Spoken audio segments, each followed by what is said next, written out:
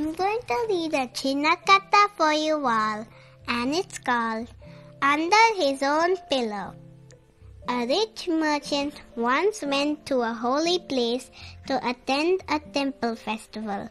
A thief too followed him in order to knock off his purse, but he posed a companion proceeding into the same place for the same festival. They stayed in a dharmashala for the night. When everyone had gone into deep sleep, the thief who kept awake until then rose and searched everywhere for the merchant's bag.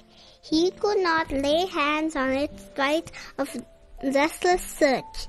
When day broke, he told the merchant in a friendly manner, "There are thieves in this place. I hope you are taking good care of your bag which holds all your money." The merchant replied, "Oh yes, last night I kept it right under your pillow. See how safe it is?" So saying, he took it from underneath the thief's pillow. The moral of the story is, God is like that merchant.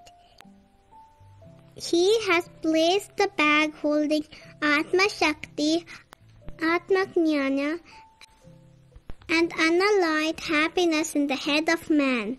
But man is ignorant of this. He seeks to find it outside him. The end. I hope you like the story. Sai Sadhna.